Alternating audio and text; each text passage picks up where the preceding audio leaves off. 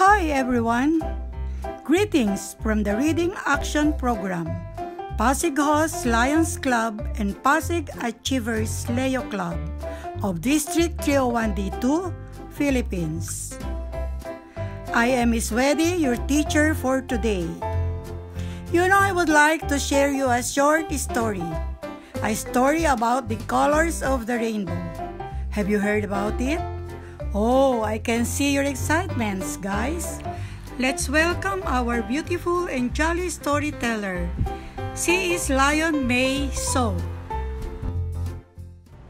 Hello there! Look at this frame. It's so dark. It looks dead. There's no color, no life at all. Today, I would like to tell you the story of colors, their roles and their importance. And the title is The Parable of the Rainbow Colors. A long time ago, the world was so colorful. Each color would like to be recognized as the most important and favorite of all because of their own characteristics. Each one would like to be on top of the other, like color green described. I am color green, the symbol of life and hope. You look around you and you will see me everywhere, on grasses, leaves of trees, green leafy vegetables, and many more in other places. If I don't exist, many will have nothing to eat. Color blue hopped in and said, I am color blue, and you will see me in every corner of the earth. If you look at the sky and the sea, you will see me. Water is the basis of all life. It is drawn up from the sky and the deep sea, where the clouds recycle it into all your greenery. Without me, you will not have any green. The blue sky also provides the sun, which is the energy of the earth. The moon, the stars in the sky also provide peace and quietness. That's why I'm the most important color. With a smile, the yellow color sounded in. Look at yourself! You look so serious! Me? I bring laughter, joy, and love to anyone. Hey, look at me! The sun is yellow, the moon is yellow, the stars are yellow. My sunflowers and golden showers bring happiness and make the whole world smile. My color brightens the whole world. What a dark, boring, and lifeless world without me. Orange came in confidently. You might not know that orange, my color, is the most cherished of all. I am the color of health and strength. I supply all the needs of human life. I am not as popular as you are, but I am as important as all of you.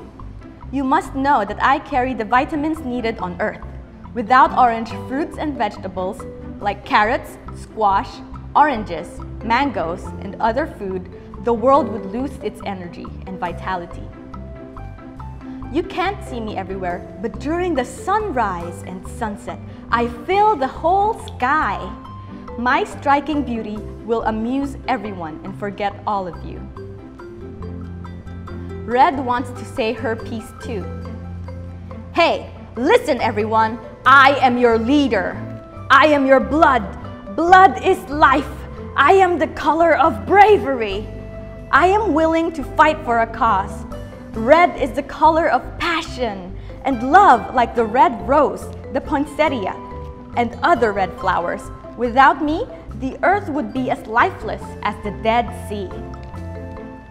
Violet stood tallest of all, and with a commanding voice, I am Violet, the color of royalty and power. I am a sign of authority and wisdom. Kings, chiefs, and bishops have always chosen me because of these. No one can question me. Everybody follows me. The whole world needs a leader like me. Lastly, compared with others, with determination and calmness, Indigo spoke. My friends, come to think of me. You hardly notice me because I am the color of silence. Without me, everybody becomes artificial. I represent good thought and reflection, sunset and deep water. You need me for balance and contrast, for prayer and inner peace. There will be chaos and disorders among you without me. With all of these, all the colors continue bragging and quarreling. Each one wants to be the best, to be the favorite and most important among them. Everyone was shouting aloud. The exchange of words became louder, louder and louder. Suddenly, there was lightning, thunder rolling to and fro. Rain came falling.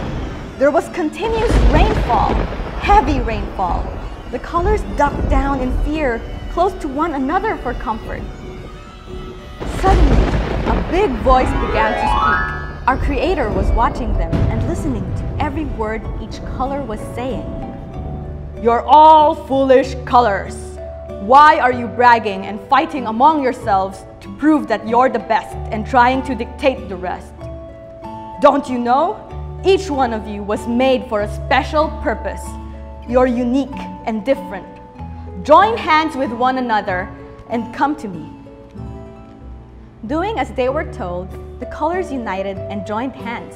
The voice continued. "From now on, when it rains, each of you will stretch across the sky in a great bow of colors as a reminder that you are all important and you can live in peace. You must remember to appreciate one another." And so, when a good rain washes the world, a rainbow appears in the sky. Let the rainbow be a sign of hope for tomorrow. Did you like this story? You know, if you will compare the rainbow to yourself, each color represents your talents and your uniqueness. Each one of us is different. Remember that? Because each one of us is special. We are stronger if we put all our talents together and use them for the common good. In this way, we will create a better, useful, and greater results or impact. We don't need to compare because we are all created by God equally with a purpose, and that is to be united and be a source of joy to others. So let's be together. Let's be as one. Remember the parable of the rainbow. This is Miss Swedi, your teacher for today, saying goodbye for now and see you again on our next storytelling time. Goodbye!